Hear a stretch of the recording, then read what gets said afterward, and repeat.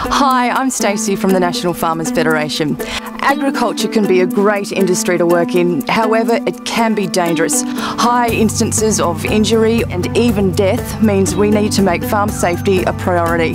The good news is you can take 4 simple steps to improve safety on your farm. 1 is identify the hazard, 2 assess the risk, 3 remove or control the risk, and 4 review. I'm here to visit Tom Graham, a farmer from Coolac, who also happens to be a vet. Tom's going to walk us through how he manages farm safety risks in his stockyards. G'day Stacey, how are you? Tom. Welcome to Review. It's nice to be here. Let me show you around the yards. Sounds good.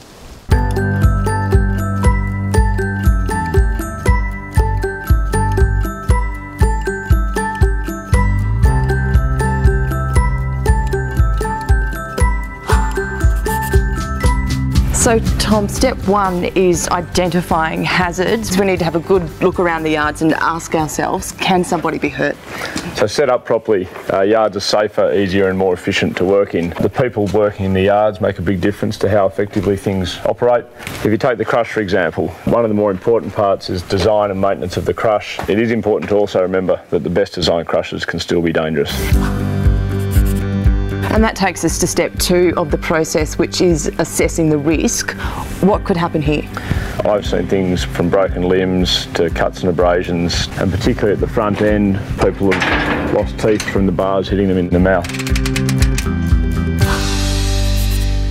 Tom, step 3 is removing or controlling the risk. It's not practical to get rid of the crush, so what have you done to remove or control the risk that is here? There's a couple of primary things up the front in the working area. As you can see, we've replaced the ratchet arm system. The arm on the old head bale was getting dangerous. If I close this gate, we also provide a safe and secure working area. The cattle are out here. We're in here, we can get on with the job at hand without being too worried about what's happening out there behind us. So what you've done here is isolate the risk by keeping a safe distance between the people and the cattle. Yeah, exactly.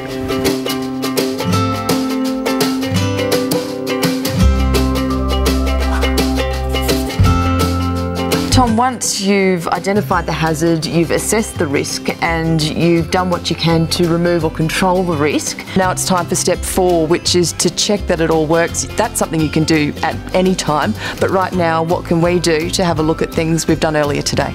Well, firstly we'll just check our gate to make sure we are actually secure in here. And then Kimberly's going to bring a bull up and we're going to catch him in the head bale and check out that everything is actually effective. And Stacey, with a fairly big bull, seems to be effective in holding him.